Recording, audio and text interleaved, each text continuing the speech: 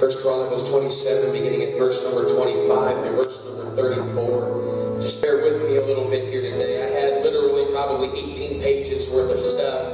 And my wife said, being the nice first lady she is, she said, condense it. So I think we're down to 8. Amen. I believe that God has 8 pages, about 10 minutes. First Chronicles 27, verse 25. The Bible says, and over the king's treasures was, and there's a lot of names I'm probably just going to skip for the length of me trying to pronounce it, but Asmaveth, son of Peniel, and over the storehouses and the fields, the cities, the villages, the castles, was Jonathan, the son of Uzziah. And over them that did the work of the field for tillage of the ground was Ezra, the son of Shiloh. Over the vineyards was Shimei, the Raphmathite. And over the increase of the vineyards for the wine cellars was Zabdi, the Shipite. Over the olive trees and the sycamore trees that were in the low plains was Behelian, whatever, the Gedurite. And over the cellar of oil was Joash.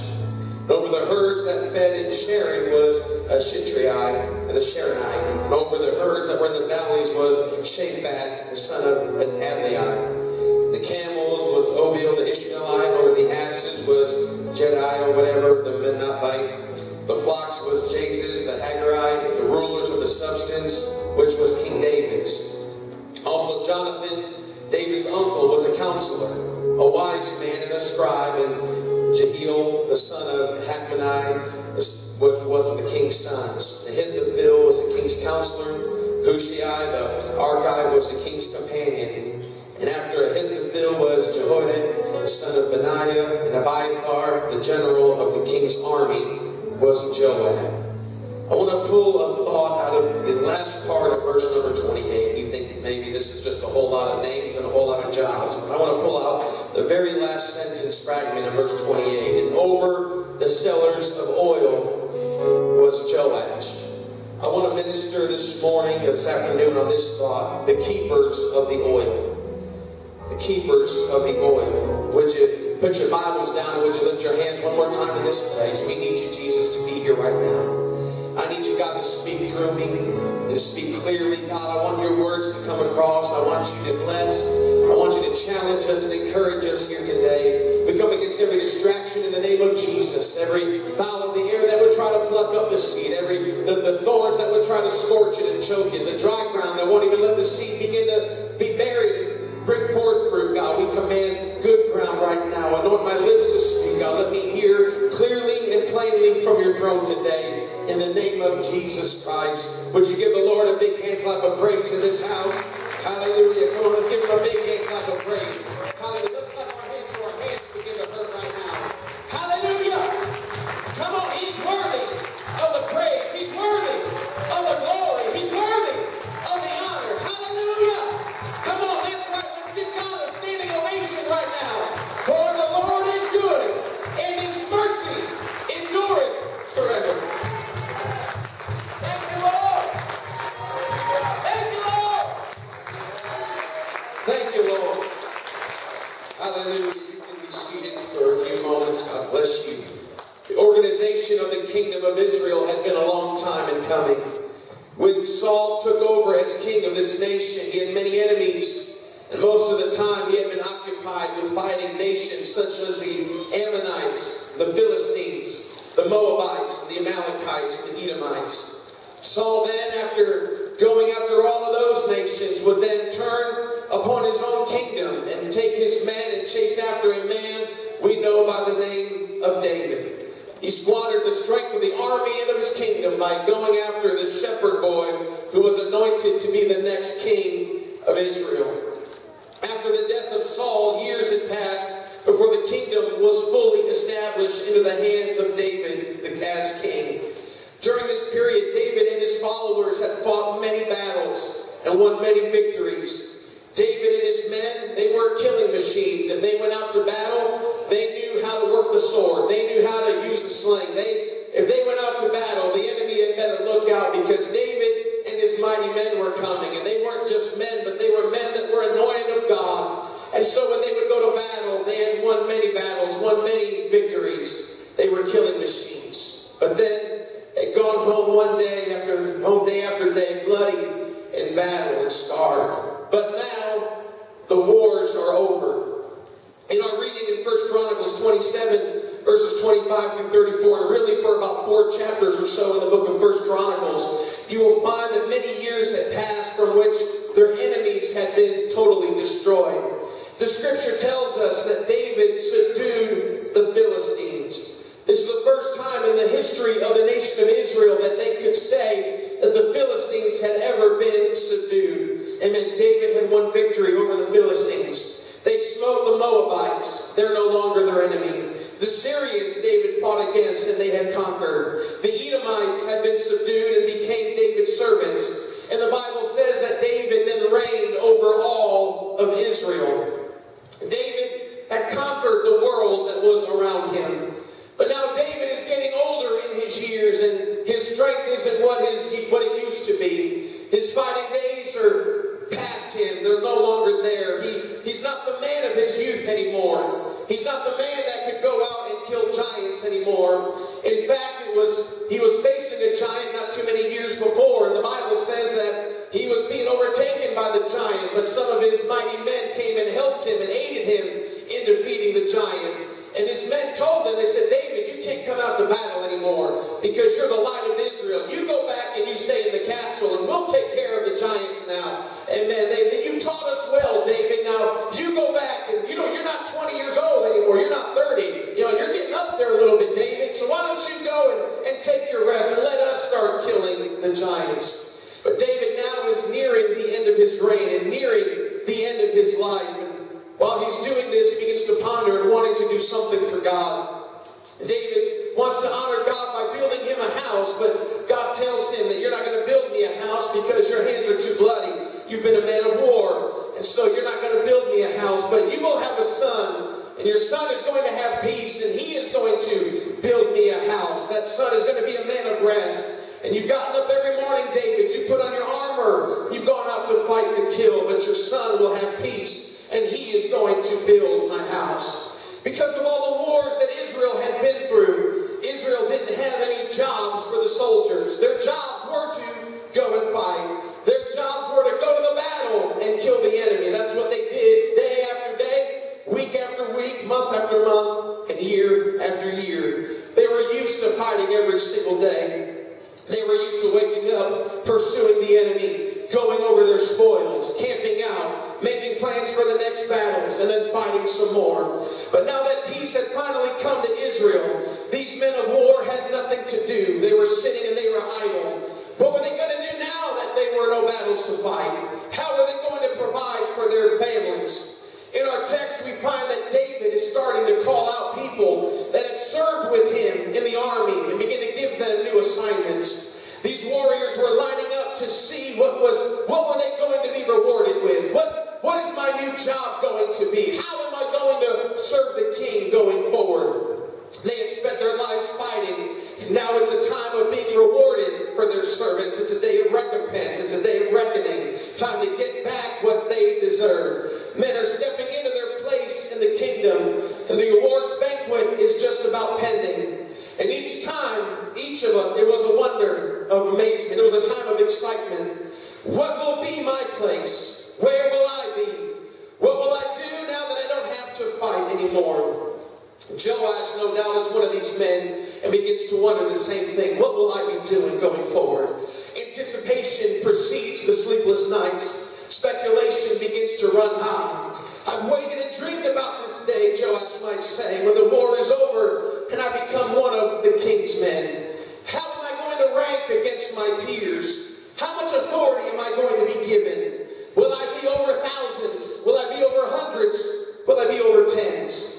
Wives and children anticipate the changes in their lifestyle. Because maybe now we're going to move closer to the king. Maybe we're going to be the king's counselor, and we can move into the palace and be close to the king. Maybe we'll be the watchman on the wall, and we can move up into an elevated position and maybe stay up there a little while. Maybe we'll be one of David's 3 chosen men. Maybe we'll be this. Maybe we'll be that. Maybe they're thinking, I'm going to have a new house, new clothes, new this, new that. Joash begins to wonder, will I serve in the palace with the king, or will I be an advisor? Will I serve in the temple? Will I be a keeper of the gate that I will open every morning?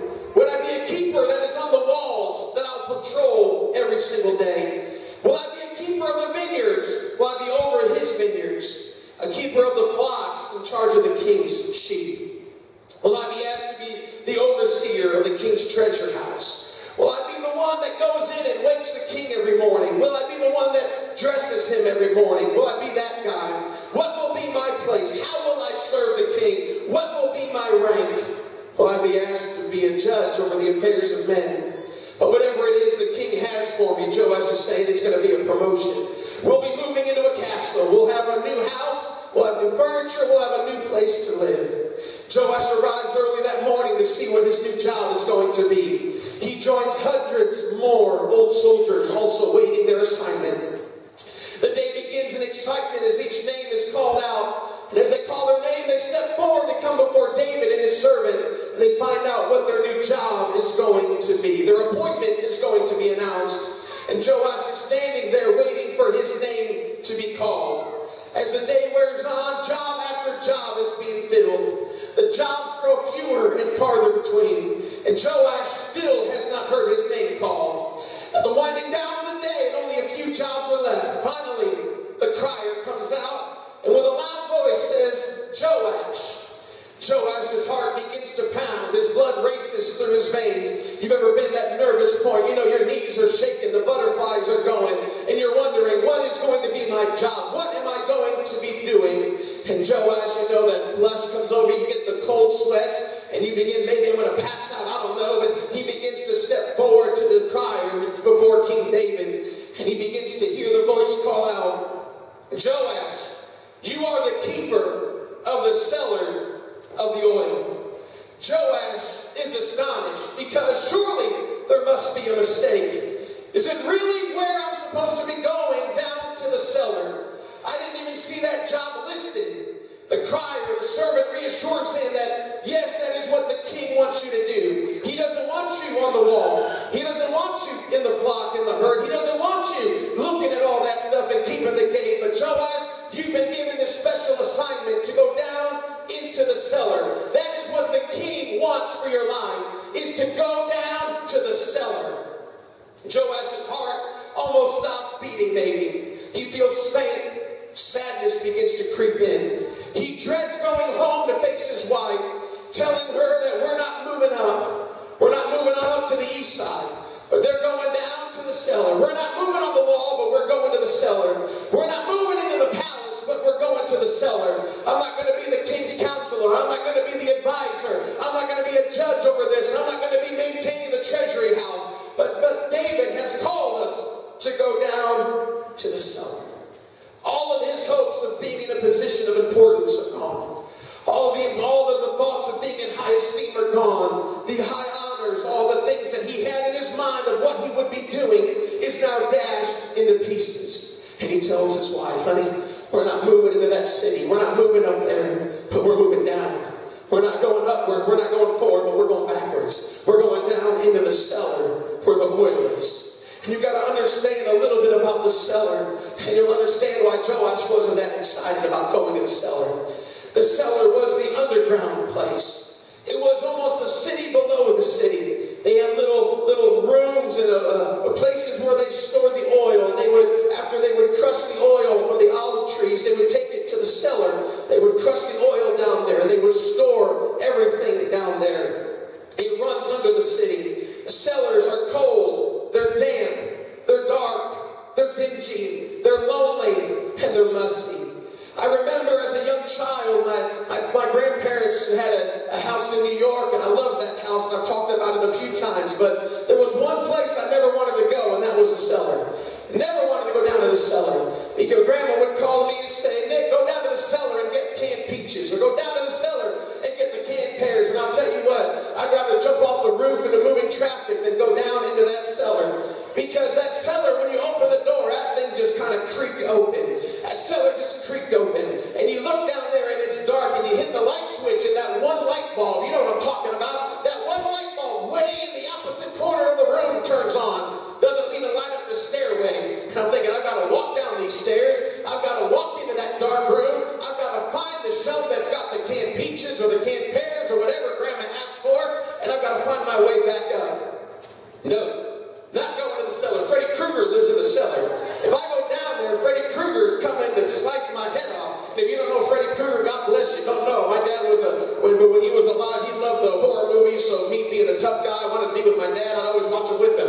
Bad mistake. Amen. As a 4 and 5-year-old kid, talking about Jason and Freddy Krueger and all that stuff. But I'm thinking Freddy Krueger's down there going to slice me. There's somebody down there who's going to chop me up. Somebody's going to take me. I don't want to go down to that cellar. And my grandma's nice as she can be, but she'd say, go down to that cellar and you go get me what I want. And so I go down to that cellar with each step in anticipation of the murder that was about to transpire. I'd have to give my grandma a hug and give my mom a hug just in case I never came back out of that cellar. I want you to know, Mom, that I love you, and I want you to know that I'll always be with you. If I don't make it back up, Mom, you know I'll die and I'm buried somewhere in the cellar, because, you know, cellars where all the dead bodies go. That's where all the skeletons are. So you start walking down the cellar, and it hits you. Spider webs right in your face.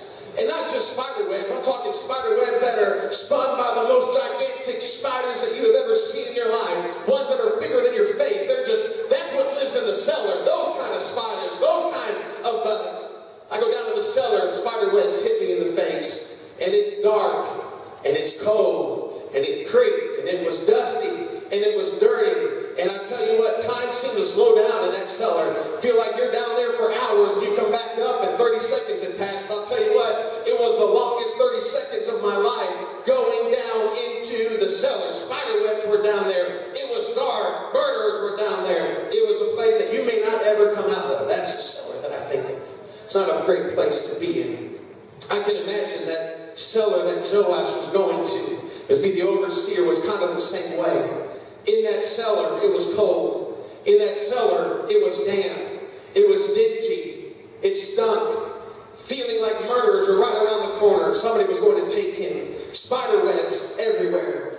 Because nobody goes down to the cellar. Nobody likes going down to the cellar. Nobody visits the cellar. You don't get up one day and say, man, I'm going to visit the guy that's in the cellar.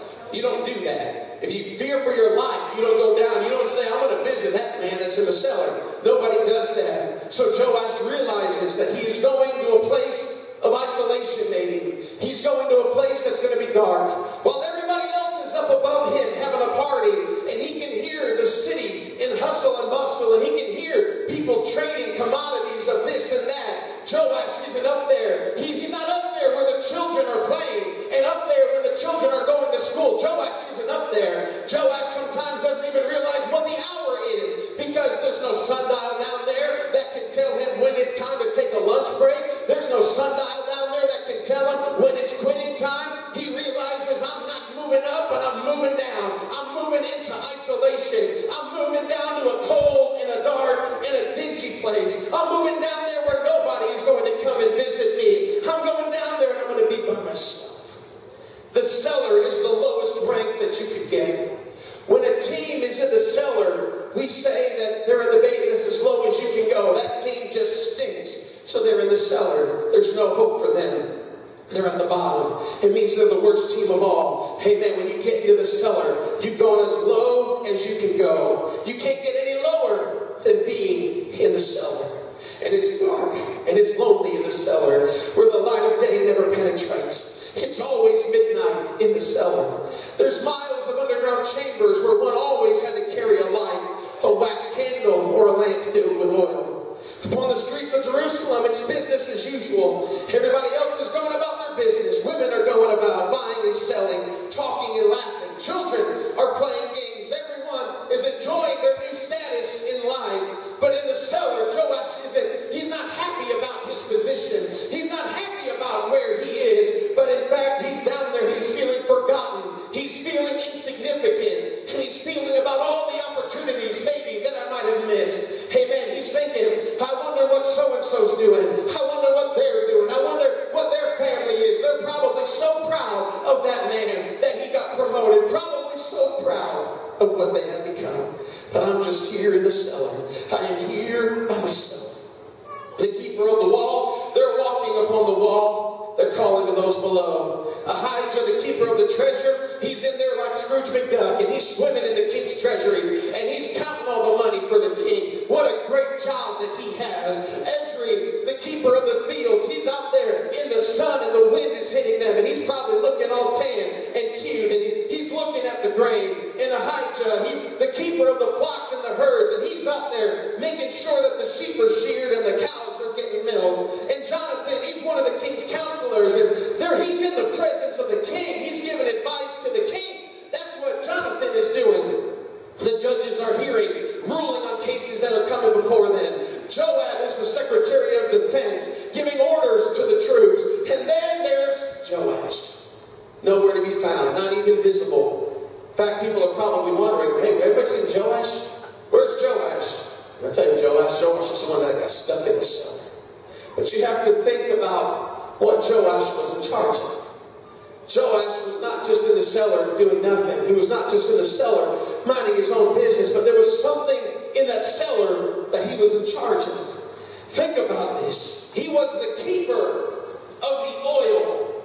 Day after day, Joash would go to the cellar and work on the oil. Day after day, he would check the temperature of the oil, because if the temperature is not right in the oil, it becomes of non-effect. You can't use it if it's not the right temperature. If it's not the right temperature, the color of the oil begins to change, and you know it's no good. And so Joash would have to go down there and monitor the temperature of the oil, because it had to be stored right for the time that it was to be used. They couldn't go back and say, well, that one's no good and that one's no good. Joash had to make sure that when the time of the oil was needed, that it was there and it was correct. It was the right temperature.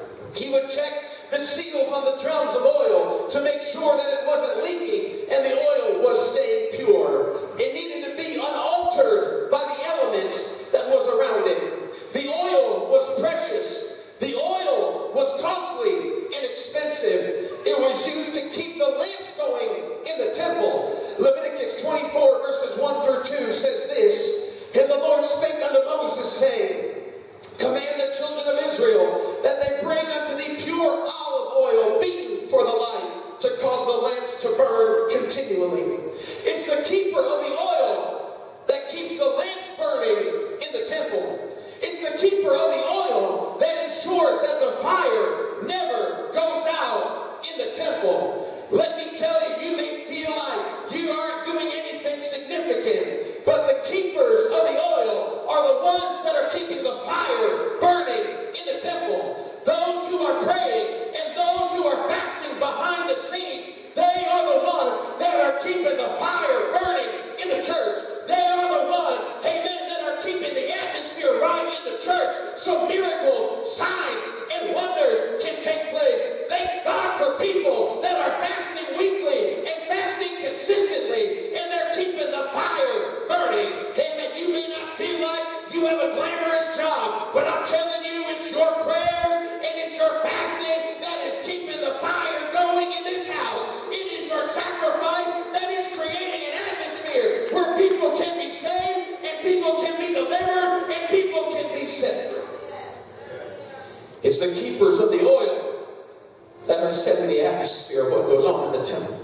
Because the fire was to ever be burning. And the fire was to never go out. The oil was used for anointing the instruments. The oil was used to anoint kings. The oil was used to anoint the singers. The oil was used to anoint the priests. The oil was precious to the Israelites. You couldn't minister without the oil. You couldn't become king without the oil. You couldn't usher in the presence of God without the oil. You couldn't worship without the oil. You can't see yokes destroyed without the oil. And I've come to tell the church today that we need the oil. We need some keepers of the oil. We need some people that are going to give their life to prayer and to fasting. We need some people that aren't going to be looking for the most glamorous positions and trying to get behind the pulpit. But what we need is some Joashes that are going to go down to the cellar and they're going to pray and they're going to fast and they're going to check the temperature of the oil to make sure that everything is burning right. We need people that go down to the cellar. Because we need the oil. Where does the oil come from? The oil came from the cellar. It came from the place where nobody wants to go. It came from the forgotten place. It comes from the place of isolation. It comes down in the cellar where everyone else is playing. You're protecting the oil. When everybody else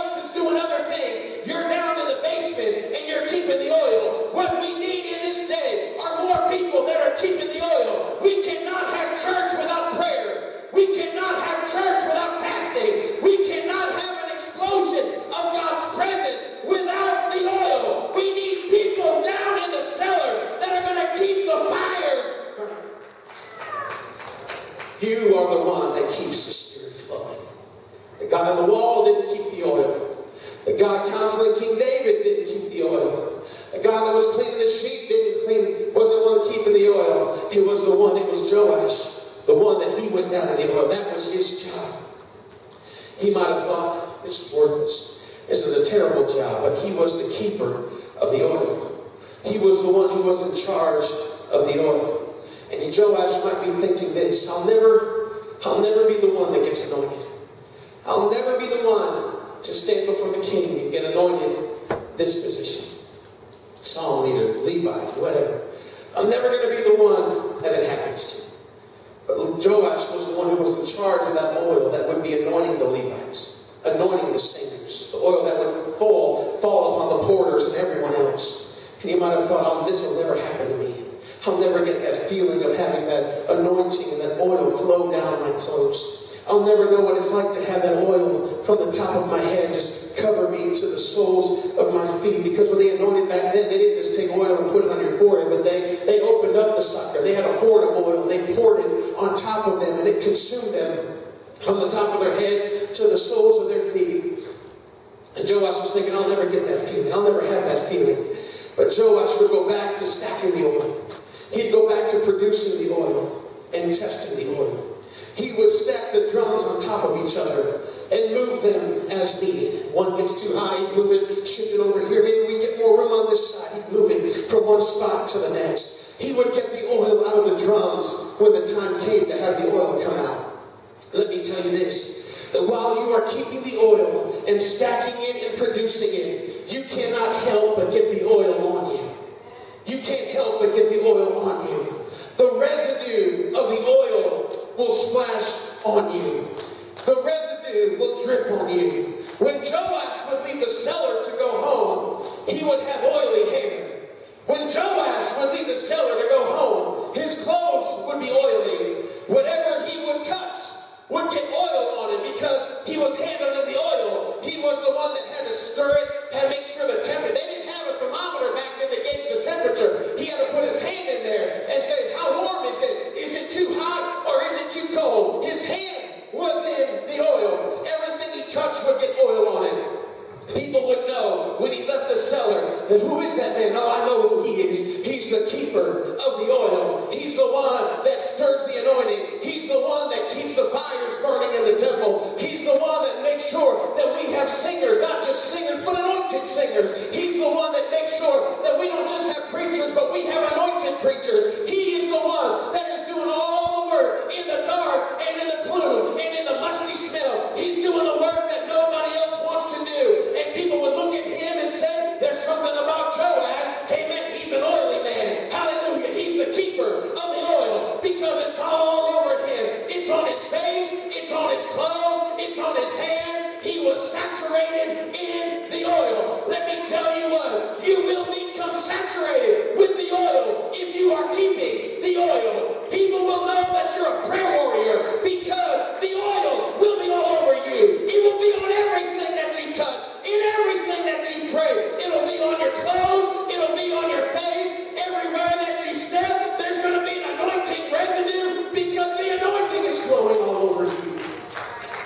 Come on, can we give God some praise in this house? I've come to tell somebody, don't be discouraged in the cellar. Don't be discouraged being a prayer warrior. Don't be discouraged that you're not behind the pulpit, or you're not singing, or you're not doing that. I've come to tell you, probably the most important job in the kingdom was Joash's job. Get the oil right, get the prayer right, get the temperature right, and everything else will take care of itself. Because the Bible says, whatever you do in secret, God does what? Rewards you openly. Joash is worried, I'm never going to make a difference. I'm never going to be good. I'm never going to be known for anything. But Joash, you don't understand. All those hours you're in the cellar. All those hours you're by yourself. All those hours you're not up on the wall. You're down there making the oil. You're down there crushing it. And you're getting it pure. And you're getting it holy. So we can't have church. So we can't have the lights on. So we can't have the fire burning. So people, when they come and get prayed for, they're going to be healed. Why? Because the anointing's there. People that come in with infirmity, they can leave delivered. Why? Because it's the anointing that destroys the yoke. We don't need as many people behind the pulpit per se. But what we need are some keepers of the oil that are going to pray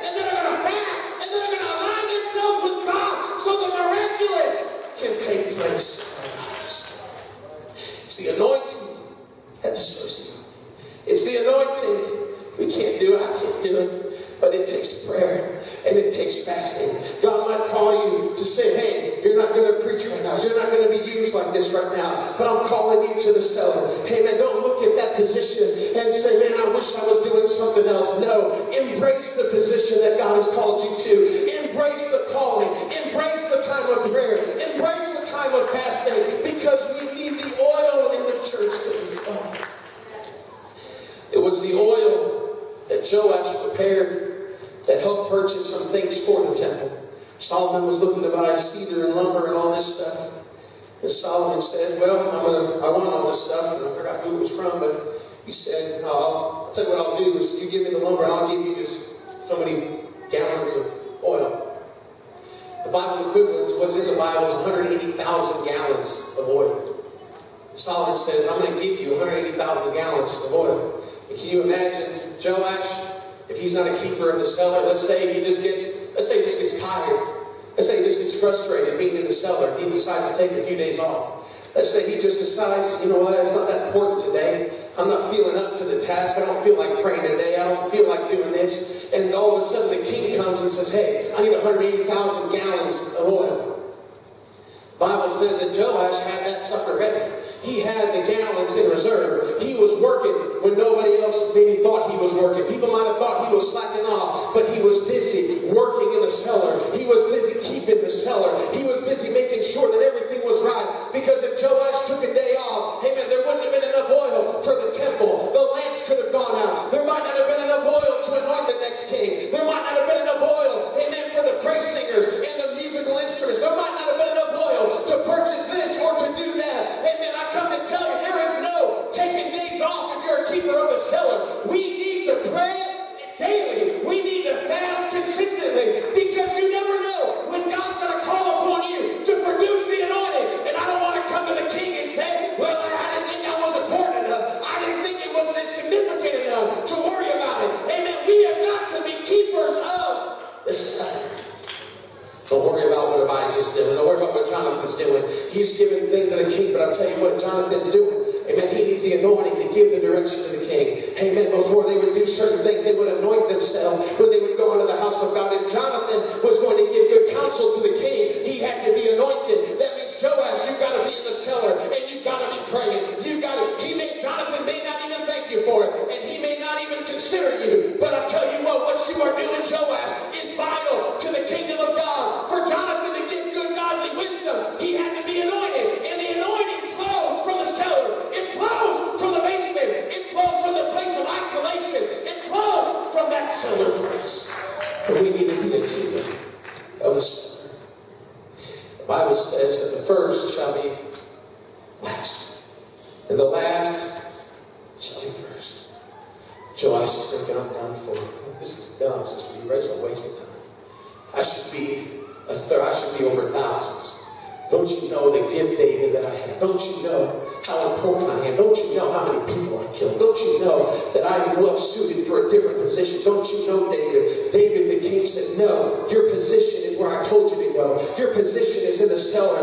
Joash, you're selling yourself short. Amen. Because that position here, you may think it's more important than yours, but it's not. There's something to be said about being sent down. We've got to trust the king to put us in the position where it wants us. The Bible says that he gives us hands and fingers. We're all part of the body. And the Bible says that he puts you in the body as it pleases who?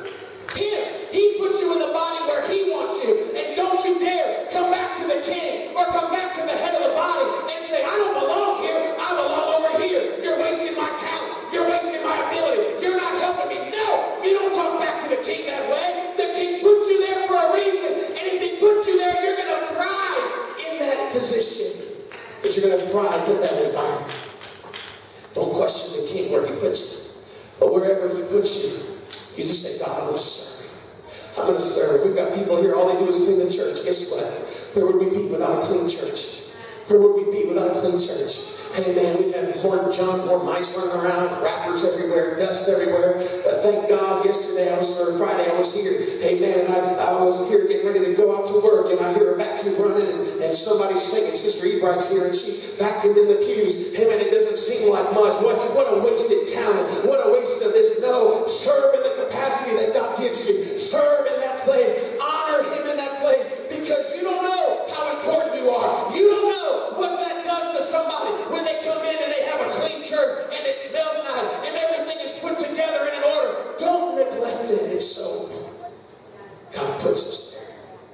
Would you stand with me here today? I'm trying to whip past this as fast as I can, but I think so many times we whip past things. But listen, Joash, we've got to be a keeper of the oil. You've got to be a keeper. We have so many people striving to get behind a pulpit and preach, striving to get behind a microphone and sing. But God has placed you in the body as a priest. God is wanting to use you in such a great way, but I feel that some of us have just pulled the reins back a little bit and said, I'm not going to do that. I'm destined for more than that. Listen, there might be a time of advancement down the road, but if you can't serve in little things, how can he trust you with the big things? Joash feels like, you know what, I've done so much for you, David. You just turned your back. David said, no. It's because of what you did in battle that I trust you enough with the oil. It's because of what you did in battle, because of your faithfulness to me in battle, I trust you with the oil. That thing that is the most precious commodity, the thing that they would anoint the Ark of the Covenant with, the thing that they would anoint the temple with, the thing that kept the lamps on, the thing that they would use for ministry, the things they would purchase there, that oil was so precious and costly. And Joash said, I don't care what goes on in the king's treasury. I mean, you could do that job, Joash. You probably could. And you do a great job at it. You could be on the wall looking out for enemies and clearing people and coming to the gate. Joash, you could do that. And you'd probably be great at it. But I've got a special job for you. And that job is to go down in the cellar. And that job is to pray. And that job is to fast. The job is to clean. To make sure the temperature's right. Because the church, we say, will rise and fall in leadership, which is true. But the pastor and leadership, and I'm not saying this is in our church, don't take it the wrong way, I'm not trying to say this, but listen. The pastors and leadership can be on fire, but if the saints aren't helping keep the oil, it doesn't matter what the pastor does, doesn't matter what the song leader does, doesn't matter what the ministry does. Everybody has a position in the body of Christ. Everybody has a position in the body of Christ. So Brother Spike talked about this morning, coming to that unity. You have a position, I have a position. But don't wish you were somewhere else. Don't wish you were doing something else. Don't overlook the valuable job that God has given for you. So many people want the spotlight. So many people want that recognition of, look at what I have done.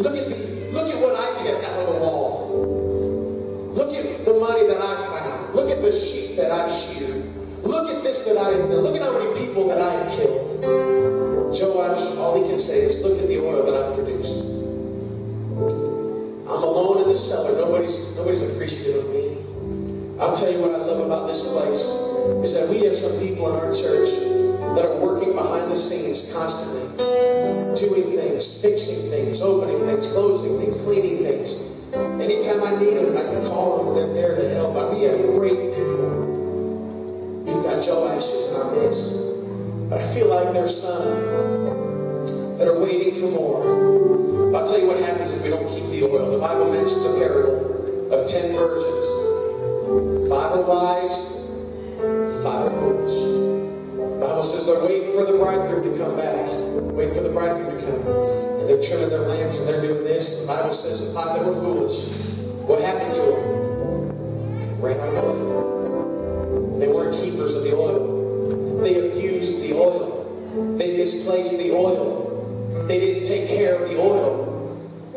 And they said, hey, you 5 that are wise, I want you to give me some of your oil.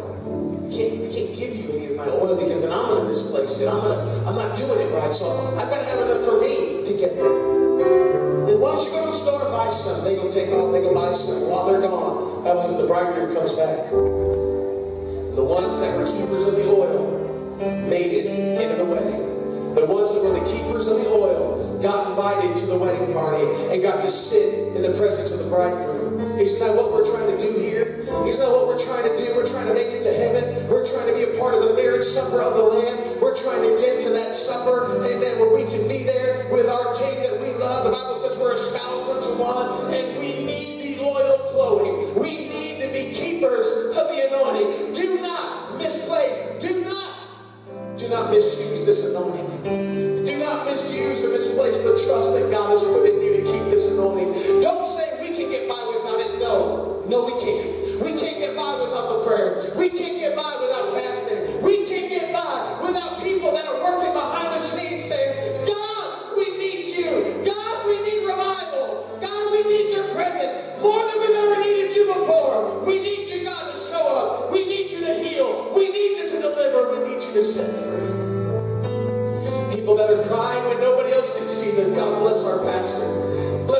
leadership. Bless our song leaders and our singers. Bless those instruments, God. Bless those that are teaching Bible studies. Bless those that are cleaning the church. Bless those. We need people to be keepers. Keepers of the oil. Would you lift your hands in this place? I hope I'm helping somebody. I hope I'm touching somebody. Would you lift your hands in this place? Come on, God's calling each and every one of us to be keepers of the oil. He's calling each and every one of us to lay aside what we want for what the King wants. He's waiting for us to say, all right, I'm going to listen. I'm going to listen to what you have. I want to be in that place, God. If it's a cellar, if it's that dark place, if it's that scary place, God, I'm going to go there. But I'm going to preserve the anointing. I'm going to stand up for truth. I'm going to stand up for godliness. I'm going to stand up for holiness. People may overlook me, and this may happen, but I am a keeper of the anointing. I've got to keep it pure. I've got to keep it uncontaminated. I've got to keep the mold out. I've got to keep the disease out of it. I've got to keep all the impurities. And so, God, help me. Help my life to be free of impurities so I can keep the oil effectively. Help my mind to be free of impurities so I can keep the oil effectively. Help my lifestyle line up to what you would ask of me, God, so I can keep the oil effectively and get out all the impurities. We talk about end time revival. We talk about this. We need anointing. We need the oil flowing. The oil is symbolic of the Holy Ghost. We've got to be a protector of the Holy Ghost. We've got to defend Jesus. We have got to stand for truth and godliness. We've got to make sure that everything that we do is pure. Come on, would you lift your hands? Is there anybody that wants to be a keeper of the oil? Is there anybody in this place that wants to be a keeper of the oil? Is there anybody in this house that says, you know what, I'm going to give my life to prayer. I'm going to come up to the altar and find a place to pray. I'm going to come up to the